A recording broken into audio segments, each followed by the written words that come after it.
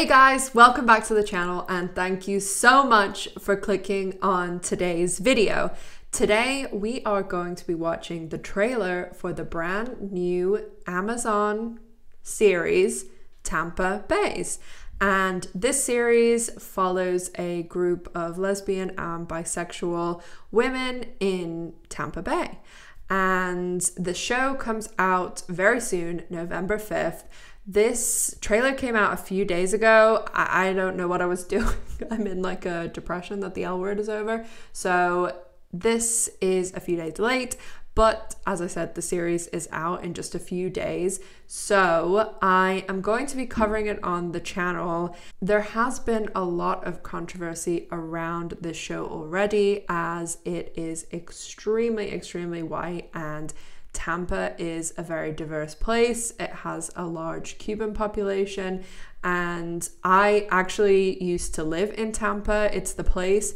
Miss G has joined us.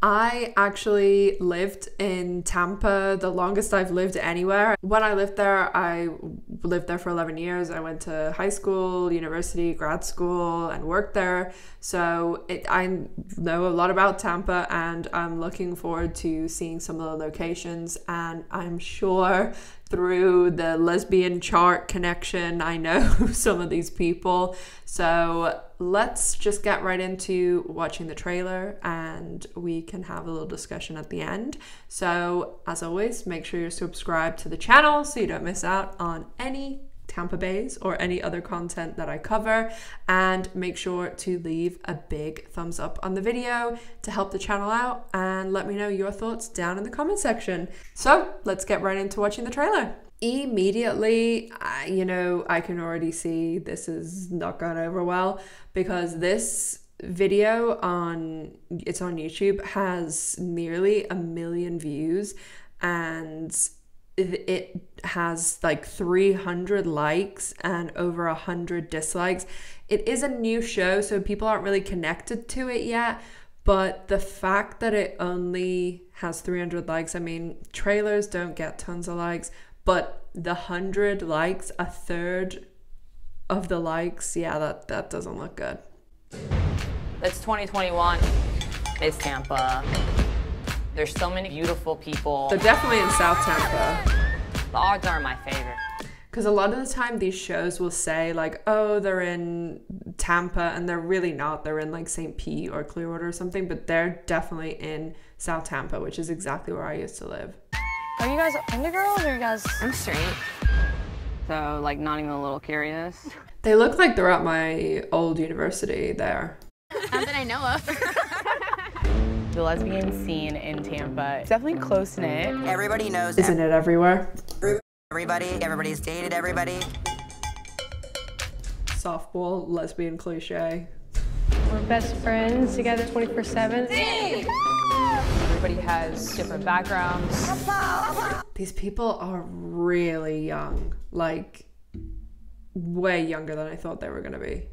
It's definitely an honor to be able to talk about our heritage. Cheers. My mom says you have to finish everything on your plate. Everybody has different personalities. Just a flirtatious person. We're just friends. Yeah, like their closets are like filled with, they've got Louis Vuitton and stuff there.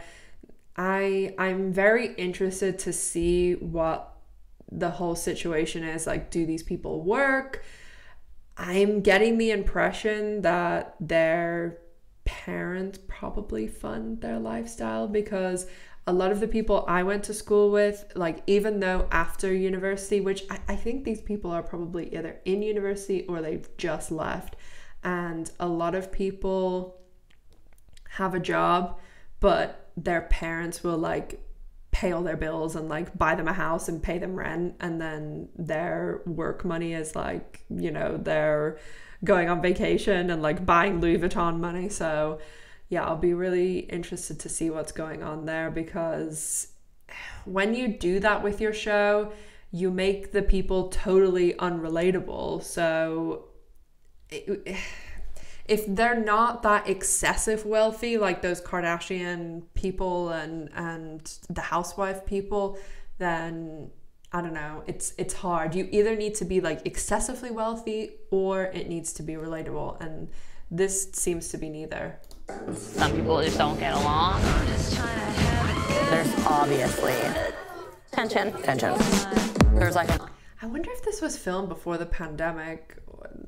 It definitely seems like it's during some Pride, which Tampa only has like its 7th Pride parade this year, because there used to be a law that you couldn't have Pride, like the actual Tampa Pride used to have to be in St. Pete. unspoken battle. A culture of who's the cutest couple. If you are the it couple, you just are. I know we're not looking for any drama. You will never. That's kind of a, like, the it couple, I mean, that sounds like, I don't know, it just, either it's super cringe or like they're 18. Be married because you can't keep a girl for 5 seconds. You're a snake, and I don't trust anything you say. Haley's dead to me. They're an Ebor there. Always gonna be easy.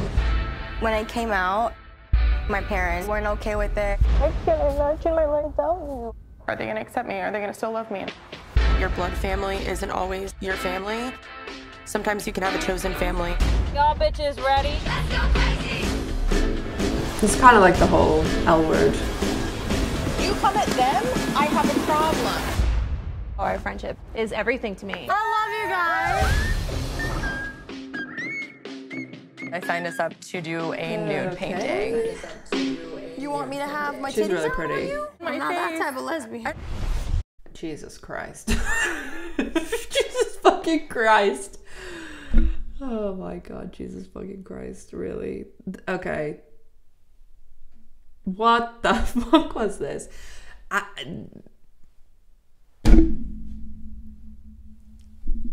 This is not good, guys. It seems as though it's a lot of like fighting, and there's going to be, I feel like, a lot of drinks thrown at each other and hitting each other and fighting over girls and things. The thing about Tampa is it like a lot of the wealthy people in South Tampa are quite conservative. Like, I went to high school, there was 86 of us. I think there was about 12 of us who ended up being lesbians. And I've mentioned this on the channel before. I went to high school with Melanie, who's the former US press secretary, and that's like who lives in South Tampa, like exactly like Melanie.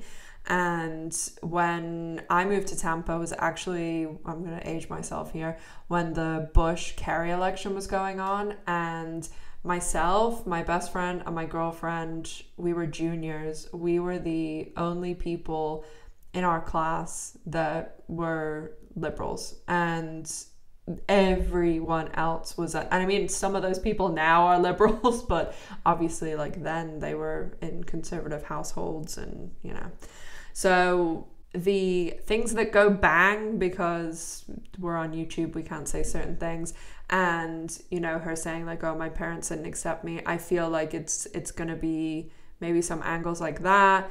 The people are really young, like way younger than I thought they were gonna be. After watching this trailer, I'm less excited than I was before. I mean, I wouldn't say I was excited, but I was thinking, something I can cover on the channel.